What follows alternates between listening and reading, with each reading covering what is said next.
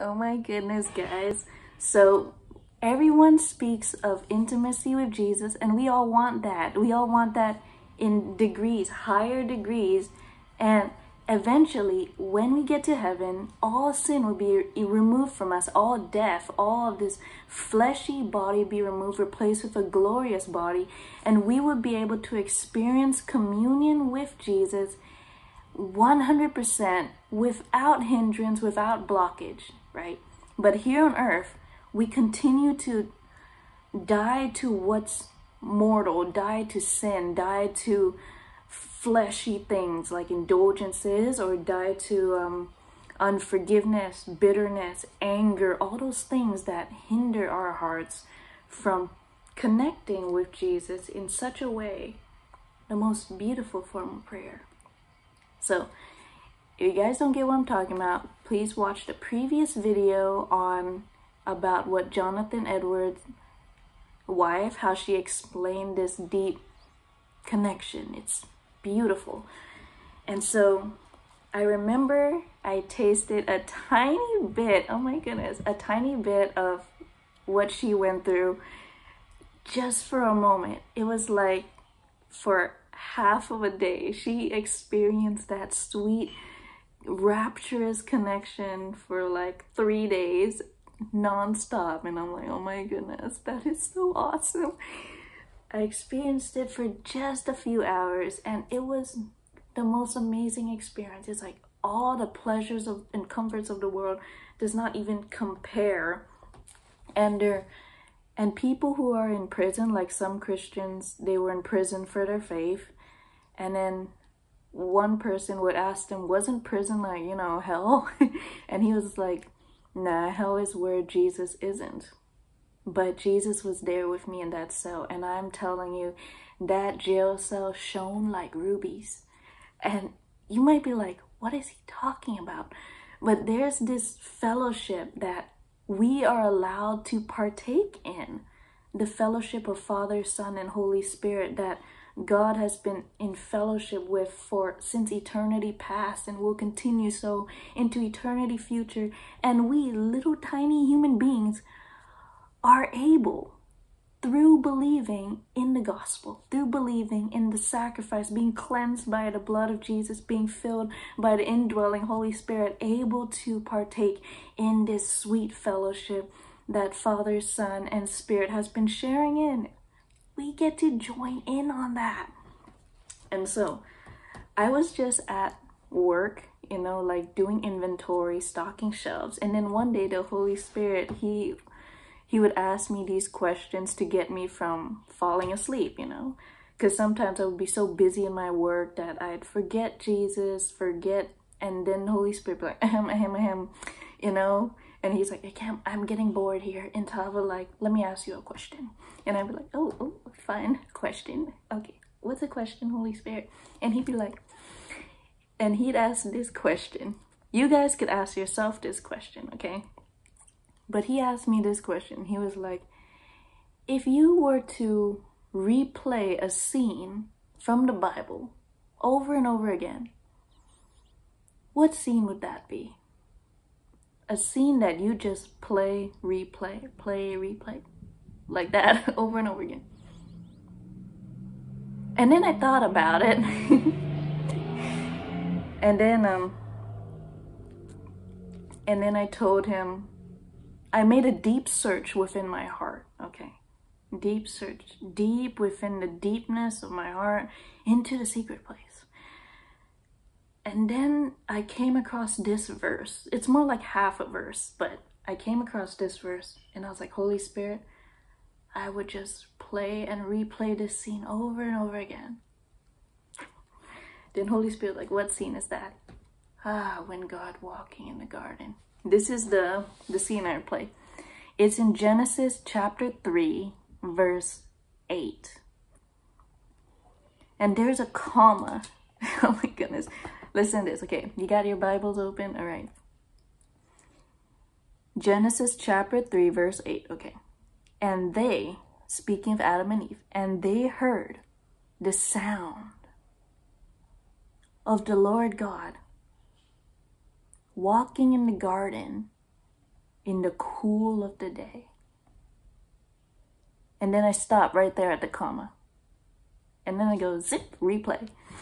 And they heard the sound of the Lord God walking in the garden in the cool of the day. Zip, replay. And they heard the sound of the Lord God walking in the garden in the cool of the day. And I would just like meditate on that. Oh, the sweetness. And they heard the sound of the Lord God. And then you could just envision in your mind God walking through the garden. The train of his robe just filling the place. And the coolness of the wind, the coolness of the Holy Spirit. The sweetness of God as he walks through the garden. Oh, the glory of his light and its beauty. Like, I just like have that scene in my heart replaying over and over again, over and over again. And then the Holy Spirit caught on that, okay? And then he asked me again, why that scene? The Holy Spirit asks very deep questions because he wants to get you into the secret place, into the Holy of Holies where he is dwelling. He's drawing you close to him. Okay. And then as I meditated on that verse, my heart just cracked. And then my cold heart opened up like a blossoming flower. It opened up, and then the love of God just shot right into there. It's like a one-track mind. Like we were thinking of the same thought. Like he was sharing with me his thoughts. He was sharing with me his heart. And then he shared his heart with me. Like it was like a trail of light hitting right into the center of my heart. Like my heart opened and it's like goes shot. Oh my goodness. And I just started bawling right in the middle of the store, right in the middle of my workplace. I just started weeping and weeping and weeping and weeping because this is what he said. This is what he shared with me. Because he was like, then he said to me, he was like, Intava, the whole book is all that I went through to change the second part past that comma. Because after the comma it says, and the man and his wife hid themselves from the presence of the Lord among the trees of the garden. Could you imagine how God felt? I'm just going to think of a small example. Like anyone who's ever owned a dog, you open a door to your house and your dog runs up to you and greets you and kisses you and gives you the little doggy hug, you know? And then what if you walked in one day and your dog took one look at you and turned and ran and hid from you? How would you feel? Imagine years after years, centuries of your dog running up to you and giving you a big hug and a big kiss, that beautiful embrace and fellowship. And then one day, your dog decided to one day look at you, then run and run with his tail between his legs, running to go hide from you. How would you feel? That would break any dog owner's heart. Now imagine, how about your kids? You open the door, your kids in their little diapers, they come running, your little toddlers come running and they come in and hold you. They're like, hi mom, hi dad. But then what if one day your kid didn't show up? Your kid was running and hiding. From who? From you.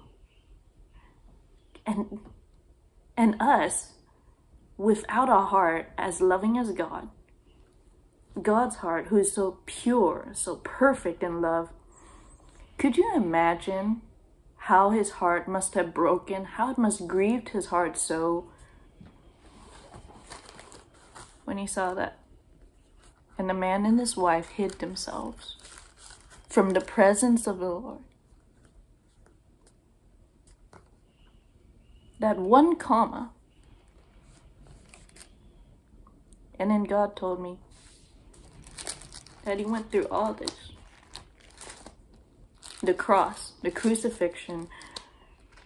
It's not just that. You think God only felt pain when, in the New Testament, when Jesus came down to earth?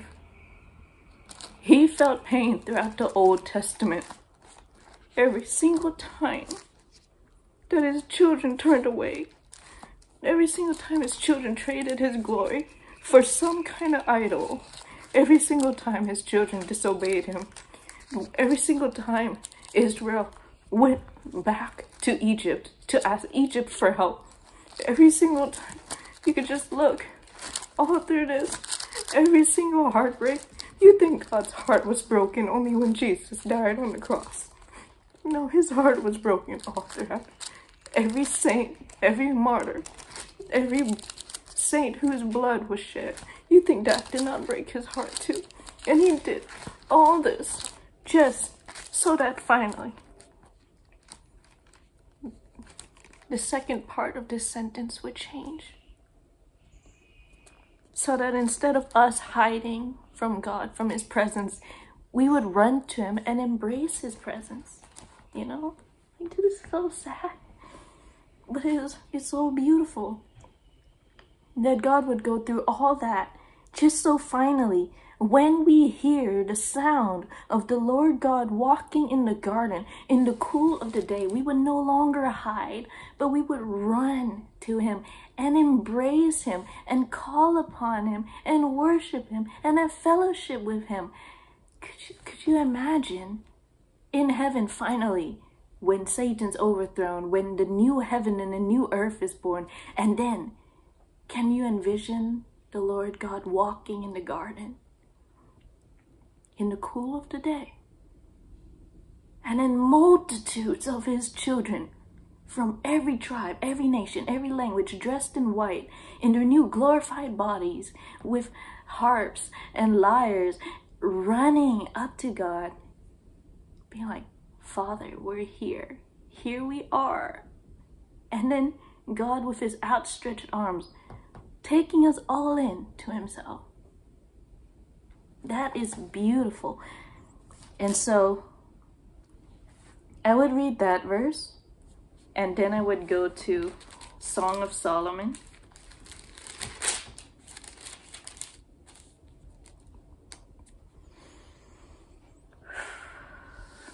And then I would read Song of Solomon chapter 4, verse 16. Song of Solomon chapter 4, verse 16. Awake, O north wind, and come, O south wind, blow upon my garden, let its spices flow. Let my beloved come into his garden and eat its choicest fruits. Okay, I'm going to read that again. Song of Solomon, chapter 4, verse 16.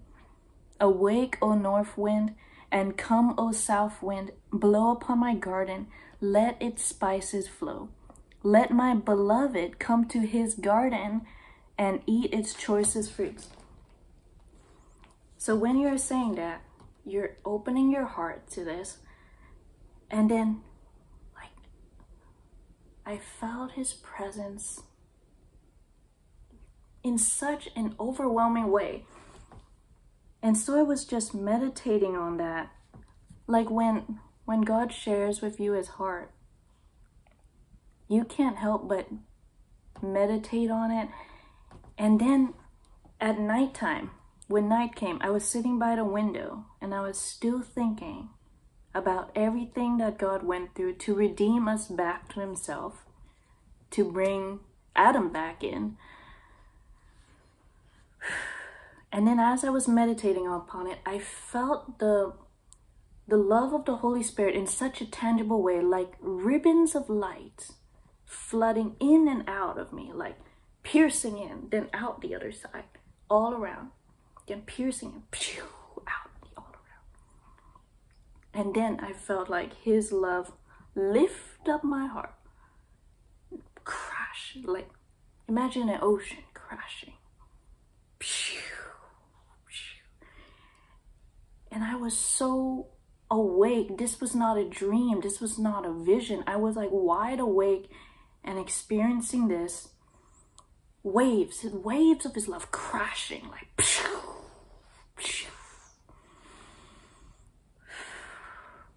and your heart just has to be open and in the right place to receive. You desire and you receive. But you have to actually, no, desire, receive. Right in the middle is yielding. You cannot be afraid of the Holy Spirit. He just wants to love you. When you're afraid of him, it's hard for him to love you. So, you desire. And this video, the whole point of this video is to get you guys to desire this. To desire God. Capiche? Desire. And I'm telling you to yield. When you feel the Holy Spirit calling you, when you feel the Holy Spirit asking you questions, he's asking you these questions not to wonder, have you read your Bible today? You know, I wonder if you're smart enough to be a Christian. No, no way. He's asking you these questions because he wants to draw you closer, deeper into the deepest secret place of your heart. Okay? He's drawing you in. That's why he's asking you these questions. And then that's yielding. And then you have to open your heart to receive it. And well, the opening heart is part of the yielding part. But you will feel your heart open up. Because you'll start weeping profusely. Like, I call it cascading tears. It's when you weep and the weeping does not stop. It's like a weeping that you did not control. It is a weeping that the Holy Spirit controls. I call it cascading because I'd be crying so much out of this great love, but also this great pain because God's sharing his pain and his love with you. And it's such an intimate, emotional, beautiful, wondrous experience. And yeah. And you just be weeping tears that don't stop. And you don't want the experience to stop. You want God to continue to share with you. You want to continue to have that heart to heart. He says we are one spirit with him. One spirit, heart to heart connection. We all want that. That is deep prayer. And to better understand this, here, Spiritual Progress book by Madame Guyon and Fenelon. Incredible writers. They detail it out. So precise. And also, Eric Gilmore. So, that experience kept on happening for a few hours. And then, unfortunately, I went to sleep. But as I was sleeping, I still experienced it. But then the next morning, oh man, I wanted it to continue so bad.